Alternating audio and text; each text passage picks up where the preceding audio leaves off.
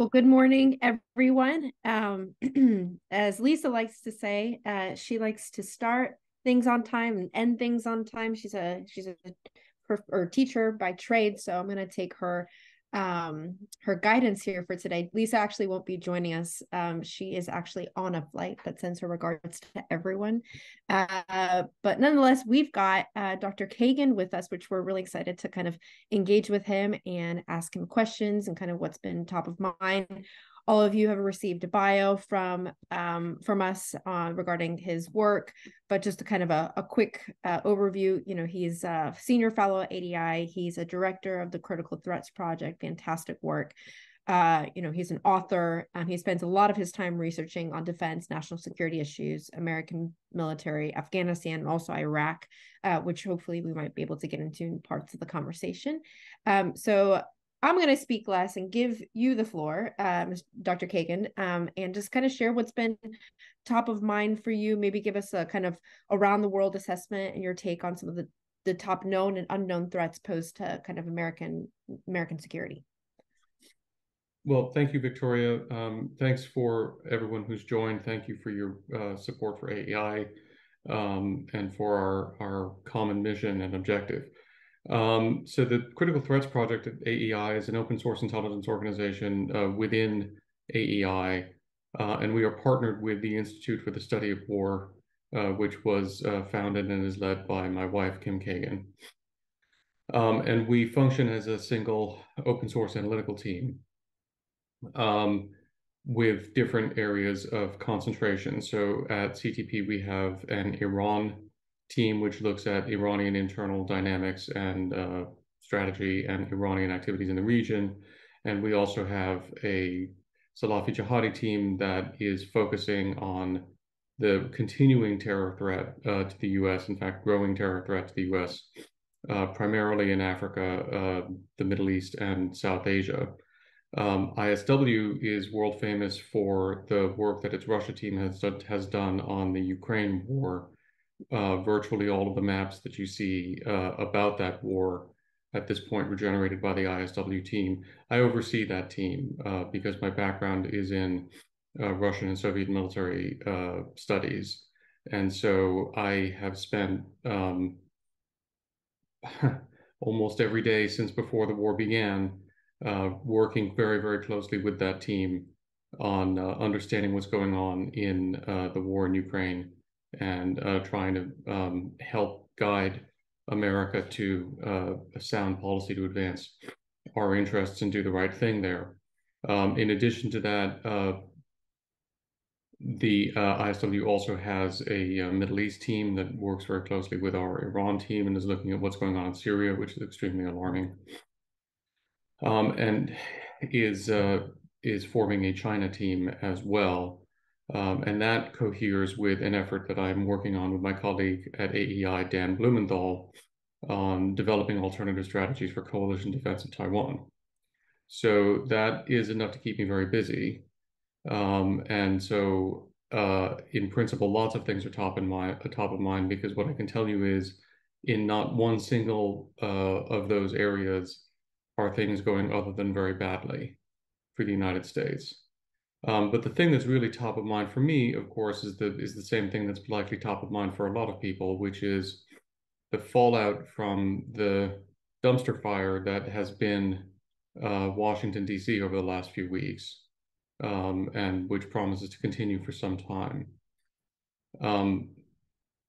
The decision to strip out Ukraine aid from the continuing resolutions, and much more fundamentally than that, the full-throated assault that is being waged by some portions, primarily of the right, against any further support for Ukraine, has brought us to actually a fundamental inflection point in world history. And I'm not exaggerating. It's very hard to overstate what is at stake here. If the far right manages to block further aid to Ukraine, it is highly likely that the Russians will end up winning this war, and that we will have allowed Putin to reverse the defeats and setbacks that the Ukrainians, with our support, have imposed on him, which will be devastatingly bad for us, for our interests in Ukraine, for our interests in Europe, for our interests vis-a-vis Russia, but they will be even more devastating for another reason, which is that Xi Jinping is watching this war very closely, and he has top of his mind the same question that Putin has had top of his mind throughout this conflict, which is, does the West actually have the staying power in a protracted struggle to fight for its own interests? In the case of Ukraine, fighting for our interests has meant spending money. In the case of Taiwan, fighting for our interests will likely mean spending blood. If we as a country demonstrate that we are unwilling to continue spending money, most of which, by the way, is actually going to Americans and not simply being sent to Ukraine, we will not be able to persuade Xi that we will be willing to spend our blood to defend a country that we don't even recognize as an independent state. I can't overstate what the stakes are here. And the degree to which the conversation has shifted rapidly to this full-throated assault on aid for Ukraine is concealing the degree to which this is fundamentally an assault on the notion that America should work to advance its interests anywhere in the world, and that America should work to support its values and its allies and partners anywhere in the world. This is an isolationist program that suits all of the aggressors around the world and will invite them to further aggression. I can't overstate how important this moment is. And I also want to say, it's not just about getting another aid bill through. Depending on exactly how the speaker fight shakes out, there will probably be another aid bill. That concerns me less than what narrative emerges from this fight. And if we have the narrative emerge that the United States should stop supporting Ukraine, but the majority is currently in Congress still supporting backing Ukraine managed through parliamentary maneuvers to get aid through, that will be a tactical victory and a strategic defeat. It has been a major failing of this administration, of many, that it has not articulated clearly to the American people the importance of supporting Ukraine and explained that this is not simply about doing altruistic things for Ukraine, but that this is actually opposing Russia, opposing Russian aggression, and taking the kind of stand here that should have been taken in 1938 against Hitler. Because the parallels, which are easily overdrawn, and I'm a historian, I've seen these parallels made constantly when they're not appropriate. Unfortunately, here they are. This administration has not made the case, and of course, for many understandable reasons, has virtually no credibility with a significant proportion of the American electorate. Republican leaders haven't made the case either, with a few notable exceptions.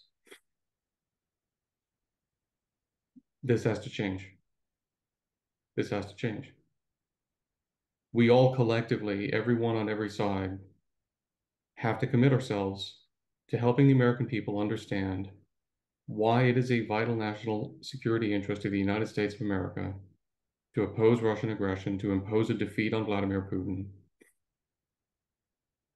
and to do what is necessary to demonstrate our will to resist aggression so that we can deter war with China, so that we can deter war with Iran, which may also come to us not at a moment of our choosing.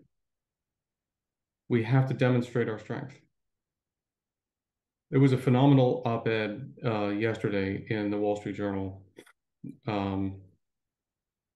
about their Heritage Foundation and the degree to which Heritage has lost its moorings and rejected its values and turned its back on the Reagan view of the world that had been central to its stance for many decades. I'm very pleased and proud to be at AEI, which has not lost its moorings, which has remained true to its founding principles, and which has not allowed the vicissitudes of popularity of policies to change who we are and what we stand for. But AEI is getting to be an army of one on this front, and that imposes a greater requirement on us to step up, which we are trying with your help to do. So I'll leave it at that for now. I'm happy to talk about any of the areas that I've mentioned to you. I can spend days talking about Ukraine, but I'm also happy to talk about what's going on in the Middle East, what we're working on vis-a-vis China, or anything else that is of concern to you. And if I don't know the answer, I'll just tell you that. Thank you for that overview. What a great time and a bad and good time to live in this world, and kind of the importance that AI brings to this world. So thank you for highlighting that. I do want to kind of maybe stay a little bit on Ukraine, and just to everybody who's here, we'll take questions. If you want to type it into the chat, feel free to raise your hand. If you'd like to unmute yourself, you can do that as well, or you can text me your question. But just to kind of stay a little bit on Ukraine, I'd seen that you actually released your own article. I think it was yesterday, I believe, about kind of making the case on why Ukraine needs weapons and not debates over actually which ones. So instead of going maybe in the technicalities of which weapons those are, just if you can do in broad stroke of just kind of your take about what you wrote in that article, and why it is that Ukraine does need weapons, and which ones specifically, without the technicalities. My dad always used to love to quote famous Ohio State football coach who liked to tell his players, let's not be too smart out there. We have a lot of, in DC, we have a lot of hyper sophisticated conversations about things that are actually not that complicated. And this is one of them. Ukraine is fighting a mechanized maneuver war against a modern adversary that is also fighting a mechanized maneuver war. It needs all the capabilities that one needs to conduct a mechanized maneuver war. Simple. I can list out what those capabilities are. If you want to fight a mechanized maneuver war, that means you need armored vehicles. It means you need artillery. It means you need ammunition. It means you need aircraft. It means you need to have bombs to drop from the aircraft. It means you need to have air defense systems. It means in the modern world you need to have long-range precision missiles.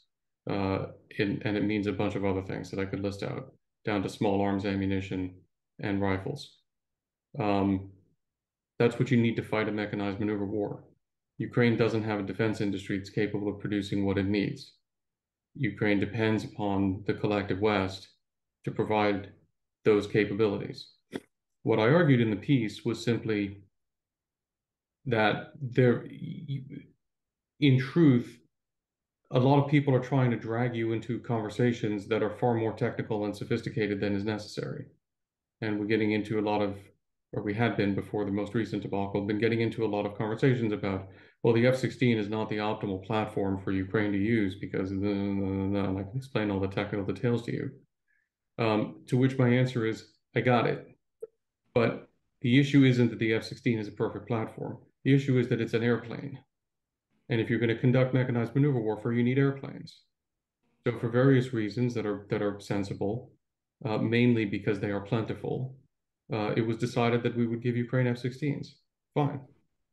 The fact that it's not a perfect airplane or a magic weapon isn't interesting, because the choice for Ukraine is not between magic weapon and some other weapon, it's between airplane and no airplane. And that dichotomy is the difference between it's a reasonable undertaking and it's not a reasonable undertaking. So that was the point that I was trying to make, and I went through a few different systems that people have been focusing on. Great. Thank you for that. Um, Mr. Kosh, if you don't mind unmuting yourself if you'd like to ask your question aloud. My question was, you saw that 60 Minutes story the other week about how U.S. money going to Ukraine is being spent for all sorts of purposes other than fighting the war. How accurate do you think that story is, and what kind of controls or monitoring do we have to make sure that the U.S. money is in fact really directed to helping the soldiers and buying ammunition and winning the war? Thank you so much for bringing this up because you're touching on a very important misconception that is the result of actual misrepresentation by a lot of people. The U.S. has not shoveled $100 billion of cash to Ukraine and told the Ukrainians to have at it. The majority of the military aid that we're giving to Ukraine is not in the form of cash at all. It's in the form of weapon systems, ammunition, and other materiel. Wouldn't do the Ukrainians any good if we handed them buckets of cash to buy things. We have to give them the equipment. So most of the military aid money, well over a majority of the military aid money that is being allocated, that has been allocated in the US, isn't going to Ukraine at all. The money is going to American industry to replace the equipment that we're giving to the Ukrainians. There are a lot of benefits to that approach to the U.S., including helping to energize what has been a moribund defense industrial base that is not ready to support a war with China or anyone else, but that successive administrations have been unwilling to invest in. So a lot of this Ukraine aid that is presented as $40 billion of military aid to Ukraine is actually in the form of equipment, with the money going to actually strengthen our defense industrial base, which actually makes it a twofer for us, not a loss. Now, of the military equipment that's going to Ukraine, it's going to the front. And the controls over where the equipment actually goes are staggeringly rigid and aggressive and effective. And there have been no credible reports of military assistance, military equipment going astray and not going to the front line.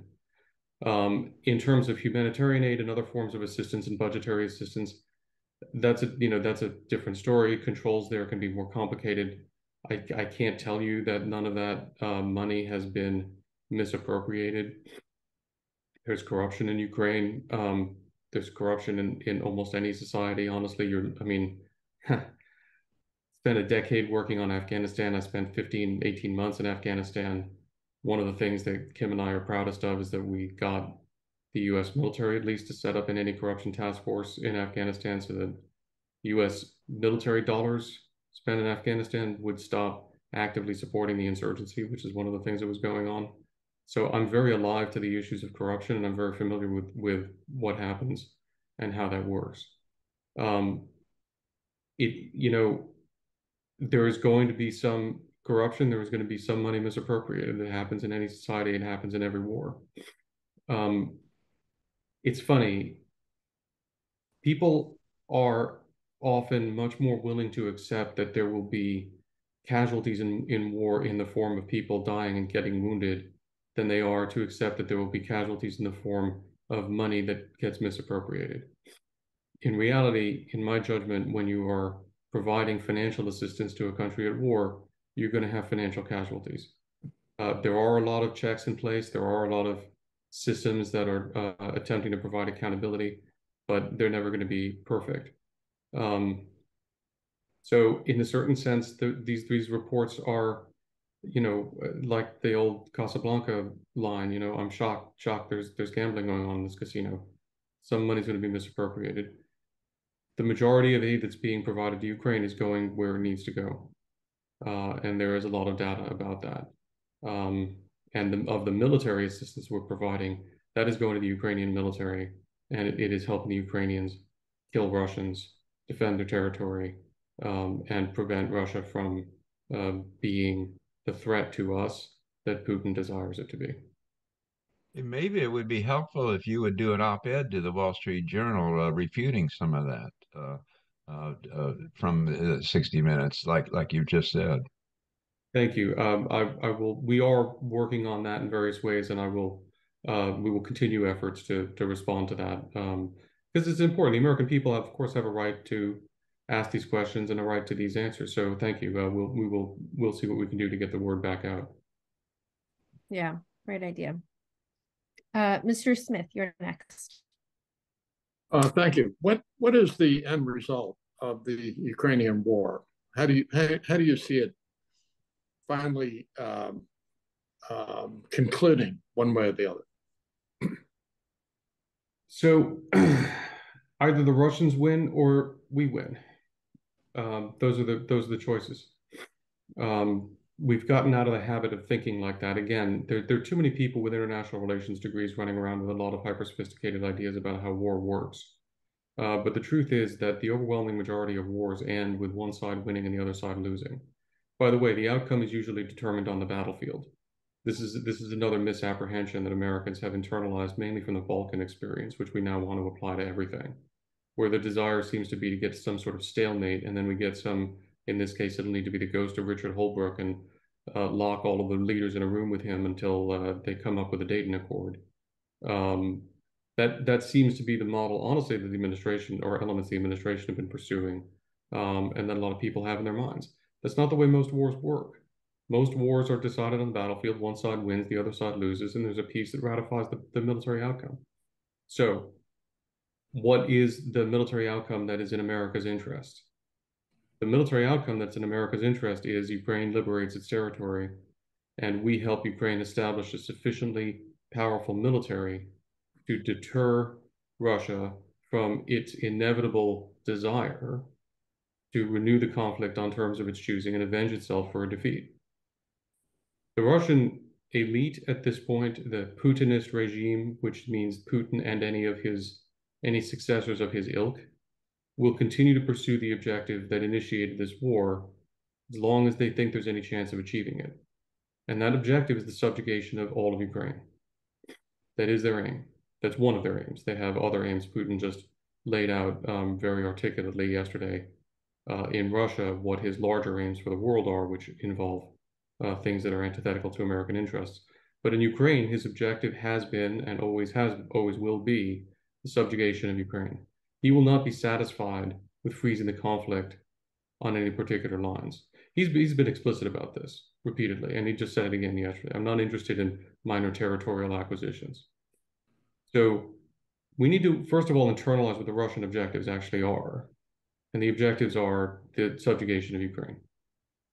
So what will happen if the front is frozen along current lines? Well, we've actually seen this movie before. That's what happened after 2014. The Ukrainians had a revolution to overthrow a pro-Russian dictator and brought in a government that was not pro-Russian. Putin decided that that was unacceptable. And so he invaded Ukraine first with proxies. Remember the little green men who were actually Russian special forces personnel out of uniform who took over Crimea. And then his proxies in eastern Ukraine who started trying to take over a big part of Ukraine and failed. And then he sent the Russian military in. At a certain point, he made a bunch of gains, but then it became clear to him he wasn't going to be able to get what he wanted. And so he allowed the conflict to be frozen with an agreement that was called the Minsk II Accords. And the West thought, okay, cool. I mean, it's bad. It's sad and bad that the Russians have Crimea and they've taken hunks of the East, but at least we've got this under control. Now we've got a diplomatic process and so forth. Putin was unsatisfied with that diplomatic process, even though he'd imposed it to his liking. And so he continued his efforts to subjugate Ukraine politically using the territories that he'd taken under Minsk II and that the West had effectively recognized without formally recognizing that he'd taken them as his. And he used those as levers to try to drive Ukrainian politics in a way that would have given him control of Kyiv through those means. By 2020, 2021, he'd concluded that that effort had failed and that he was not going to be able to gain control of Ukraine through those means. He'd also concluded that America wasn't going to do anything to stop him because he was watching what we were doing in Afghanistan, and he was watching the Biden withdrawal from Afghanistan. And he was listening to Biden say, well, we're not going to fight for Ukraine, but we want to talk. And he listened to us make a variety of offers, try to give him off ramps. And that's why he invaded, because he was dissatisfied with the partial victory that he'd had. And he believed that we would not stand up to him and resist him. And we were giving him a lot of evidence to think that was true. That pattern will repeat itself if we allow the conflict to be frozen along lines that give Russia an advantageous position from which to launch a future attack. So the war could end, this war could end that way for now. But if it ends that way for now, there will be another war in a few years that Putin or his successor will initiate on much more advantageous terms, and against a West that I suspect will be even less prepared than it is now to stand up to him. So I can't tell you what the outcome will be because a lot of it rests on us. And we are too much in the mindset of, well, sort of what will be, and I don't know what can happen, and gee, and I don't know if the Ukrainians can do this. And it's a little bit like, what my friend and first office mate at West Point, H.R. McMaster, calls the Marlon Perkins fallacy for any of the old Mutual of Omaha Wild Kingdom show, where I don't know if you guys remember that, but the key thing was Marlon Perkins' son Jim was always out there with the animals, and he was out there wrangling with the lions and the tigers for the benefit of the audience. And basically that's the way we look at our partners who fight our wars, and we look at them like Jim. We say, hey, get in there, Jim. And then we say, oh my God, oh look, I think the lion might be getting Jim. Run, Jim. That's kind of the mindset that we're sort of having here. But the truth is, we have agency over this, because if we provide Ukraine with the equipment that it needs, Ukrainians can defeat the Russian military in Ukraine. Ukrainians can achieve the objective that we need them to achieve. If we don't provide that equipment, they can't. And I think we need to internalize what our own agency here is in determining the outcome. So I can't tell you how it ends. I can tell you how it should end. I can tell you how it can end. But how it actually does end depends pretty heavily on us. One follow-up question on that. Does Ukraine have enough military men and women to fight this war for a number of years? They do. It would be a lot easier for them if they were confident that they were going to have the equipment and the material support that they need to do that. But Ukraine is at full national mobilization and Russia isn't. Russia has, in principle, a 3-to-1 population advantage over Ukraine. Putin is extremely reluctant to go to full national mobilization, and there are constraints on his ability to do so anyway, at least in the short term. Over the long term, it's a different story. On the other hand, population is rarely dispositive in the outcome of wars. If population ratios determine the outcome of wars, Israel would have ceased to exist a long time ago. So Ukraine can be a lesser Israel on a larger scale, and is in many respects, because the power that Ukraine has shown has been an adaptiveness and innovation, a creativity, and ways of finding solutions to problems that an autocratic Russian state is really not able to do. So I am confident that Ukraine can offset the overall population disparity if we provide it with the access to the equipment and material and support that it needs to fuel its innovative and determined population. Will they continue to fight? So the Russian project is a genocidal war of aggression. I use the word advisedly. I'm one of those who's been very hostile to the devaluation of the word genocide and the application of it to many cases where it's not appropriate. It's appropriate here. The explicit Russian project is the elimination of the Ukrainian state and the denial and destruction of the Ukrainian people, and their resubordination, from Putin's perspective, to Russia. The funny thing about being on the receiving end of a genocidal war of aggression is your motivation to resist that is pretty high. And that's what I'm seeing. That's what I saw when I was there when I was in Ukraine about a month ago. They're badly demoralized, and I'm sure they're much more demoralized now. But the will to fight isn't broken. Whereas the Russians are waging a war of aggression. Now, Putin may be able to keep his people behind him indefinitely, but at the end of the day, the Russians are waging a war of aggression in a circumstance in which they're not actually threatened. The balance of motivation is on Ukraine's side. So yes, I think the Ukrainians can support this if we will support them. Thank you. Great questions. Mr. Nana, would you like to ask your question or expand on the question that you have in the chat? Yes. Thank you. Your comments about this being a moment of inflection are very sobering. Comment, if you would, on the status of our industrial munitions. You read a lot about our supplies are getting emptied, and if something happened to Taiwan next week, we'd really be in trouble because we wouldn't have enough to handle that kind of stuff.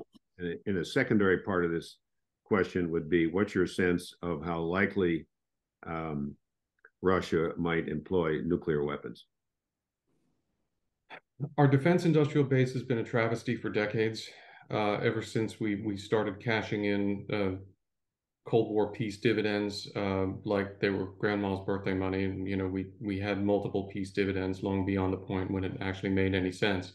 And we deliberately hollowed out our defense industrial base. And we deliberately fostered, because I remember this going on in the 1990s, and I was screaming about it then because I could see where it was going to lead. We've done nothing to reverse that. So, as many people more articulate about this than I have argued, the reason our defense industrial base is unprepared is not because of Ukraine, because of decisions that we've made for decades. We would not have had the stocks that we need to fight a war with China, even if we were not giving anything to Ukraine. Our stocks are too low. Our military industrial base is too small.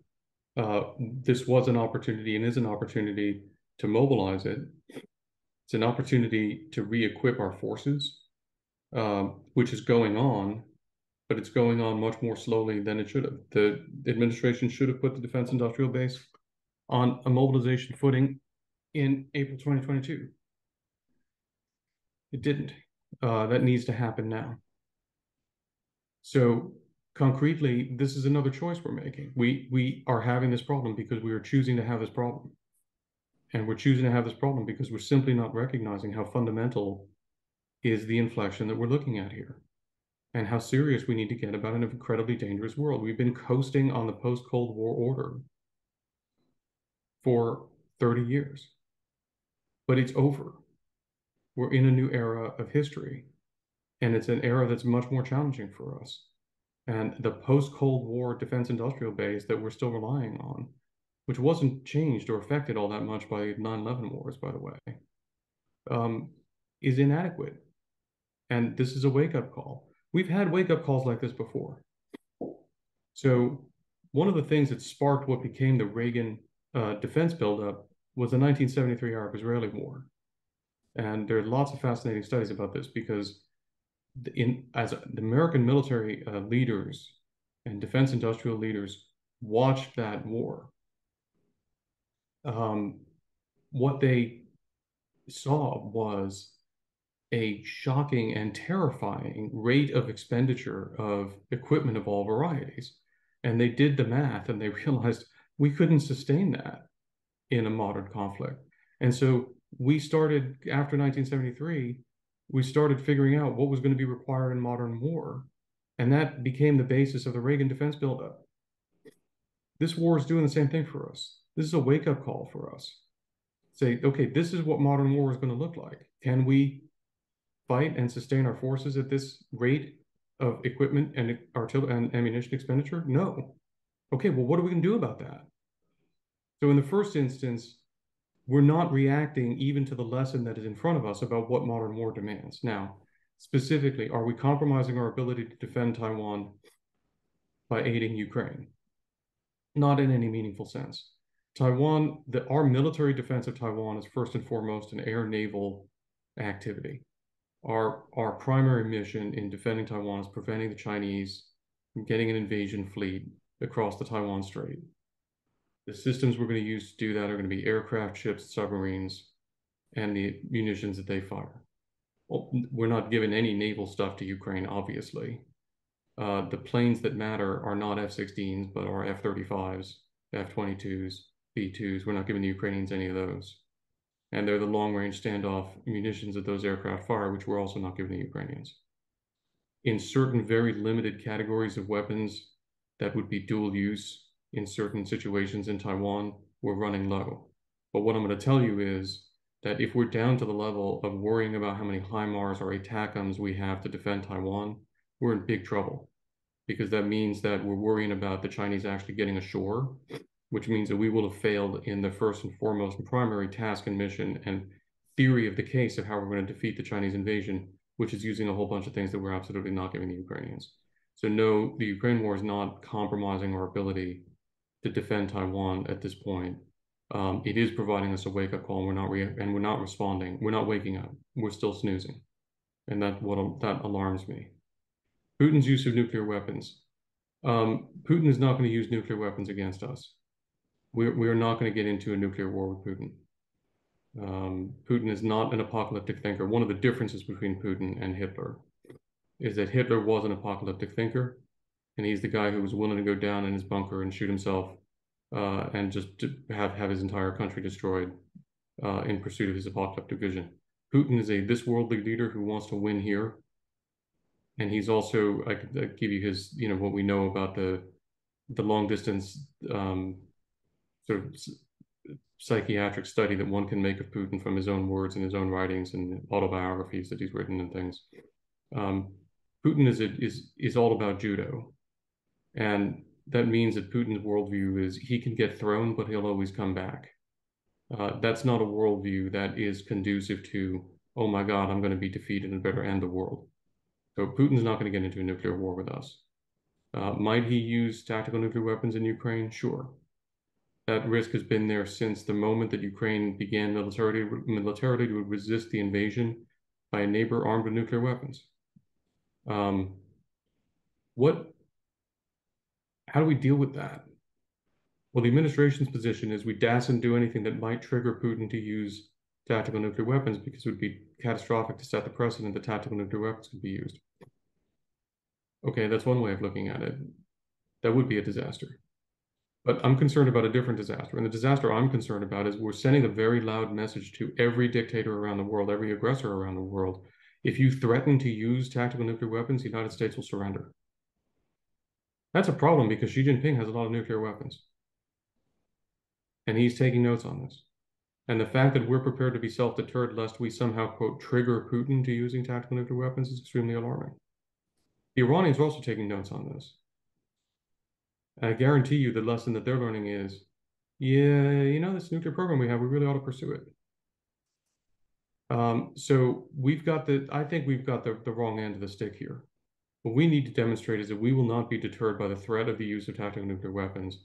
And on the contrary, we need to deter the use of nuclear weapons. The Biden administration has clearly been working on that privately. It's been working on that some publicly.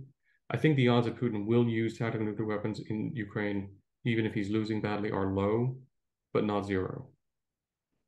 But what we need to be doing is focusing on deterring that use rather than deterring ourselves for fear of that use. As a quick follow-up, explain tactical or nuclear as opposed to nuclear. Yeah, so it's not a great term, and I apologize. Fundamentally, the question is how large is the weapon and how long is the range? What we're talking about, what Putin would use in Ukraine would likely be relatively small nuclear weapons that would be used to achieve, in general terms, battlefield effects. I don't see him nuking Kyiv or Kharkiv or a Ukrainian city. There are scenarios in which it could advantage the Russian military to use small-yield nuclear weapons. Many of them, though, what's hard to see is a scenario in which he uses one or two and gets any meaningful benefit other than psychological. But militarily, there are ways in which he could use small, low-yield nuclear weapons on the battlefield to achieve some battlefield successes.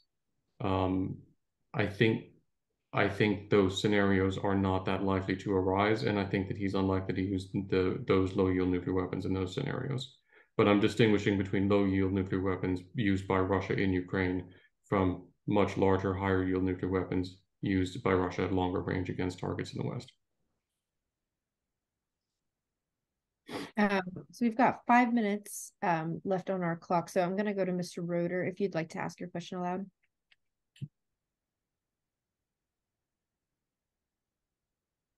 Fred, I appreciate your being with us this morning.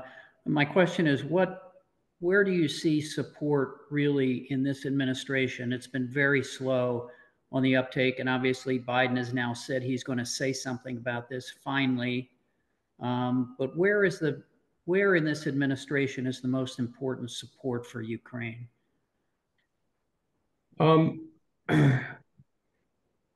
I think the State Department has actually been the strongest on this. I think Tony Blinken actually really is a strong voice for support. Full disclosure, my sister-in-law is Victoria Nuland, who is acting as Deputy Secretary of State, and it is known publicly that she is a very strong supporter of Ukraine. I'm not going to say anything more about that, but you can look up her record on this, and that'll stand.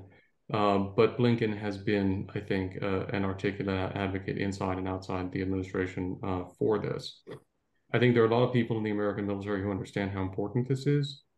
I think I'll speak very candidly to you that the recently departed chairman of the Joint Chiefs was a huge problem.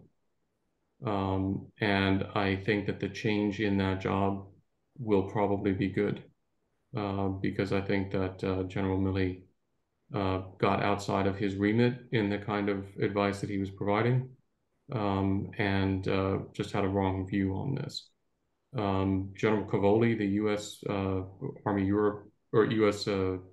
European commander, understands how important this fight is. We've had some issues there in terms of exactly what equipment he's willing to give up from his own stockpiles and a few other things, but he's been a strong supporter of this. There's a lot of support in the American military for this. And I think with General Milley retired, we may see some more of that. I think Secretary Austin is generally in the right place. I think he's the kind of person who's never going to be very far away from where his boss is. So if the president is not strong, he'll trim some. But I think that Secretary Austin is generally in the right place on this. But the key question is always the president. And I think the president is determined not to let Ukraine lose. I think he has probably too narrow a definition of what lose means. But I think the critique that Republicans should be making, if they could harness the actual principles and legacy of the Republican Party and the Reagan Republican Party particularly, the critique they should be making is what Biden is not committing to is help Ukraine win. And that is a fair critique, and that is a problem. And I think that that's Biden. So, we'll see where we get to from here. Hopefully the advice that's coming out of the Joint Chiefs will be better. There's some good people who've taken over there, also in the positions of the service chiefs. So hopefully that advice will be better. But, look, the Biden administration has not been seriously challenged on this issue for a long time. Now they're being challenged. See what the president says, and we'll see where they get to. But I think I'm just heartsick at what's become of the Republican Party. I know a lot of people are. I mean, probably everybody agrees about that. But I'm particularly heartsick about the full-throated assault on Reagan values and the Reagan view of what the United States can and should be. And again, if you haven't read the op-ed yesterday about heritage, it was, since heritage has been so bad on this, it was a pleasure to me to see someone take them down. But the op-ed also really harnessed brilliantly what the Reagan view had been and reminded me of how important was the clarity of vision that Reagan had. And that vision was that the United States can be strong at home and abroad. That the United States has a mission to be strong abroad, and that is our interest to do that. And that whatever our internal problems, and it's so funny because in the modern era, we've decided that the 80s were, total harmony and delight and no serious domestic problems, right? I mean, you lived through that. That's not what it felt like at the time. And that wasn't what it was like at the time. Reagan led us through a period of great division and tension. And he did that healing wounds and strengthening us at home while also winning the Cold War. And the op-ed yesterday reminded us we can do that, and we could do it now. And I think we need really to harness that legacy once more and press in the first instance on Republicans, and then the second instance on the administration, to remember what America actually is and what America must be. We can be home, we can be strong at home, we can address our domestic problems, which are real, and we can be the leader of the world. Because if we don't lead the world, who will? And that right now, the answer to that question is Vladimir Putin, Xi Jinping, and the IRGC. That's a bad world. That's a world that Reagan would never have accepted. It's a world that the Republican Party of Reagan would never have accepted. And it's a world we don't have to accept. So I call on all of you to do everything you can to press anyone that you know who is influential in politics to remember what America is, what America was, and what America must be. Amen to that. Double amens to that. Thank you. Thank you for just your comments, your analysis. As someone had said earlier, very sobering at the inflection point that we're at. So I'm grateful for your time. I'm grateful for just your expertise and sharing your insights with us. I know we had a number of questions that we couldn't get to today, and I apologize for that. And hopefully we'll be able to address it in other ways with other scholars in the future. But Dr. Kagan, just want to thank you for your time and sharing that with us. And to everyone on the call, thank you for also being a part of this. We look forward to engaging you in other upcoming coffee and conversations. We'll send a calendar over to everybody, but I hope everyone has a lovely Friday and look forward to staying engaged at the next times. Thank you all. Thank you.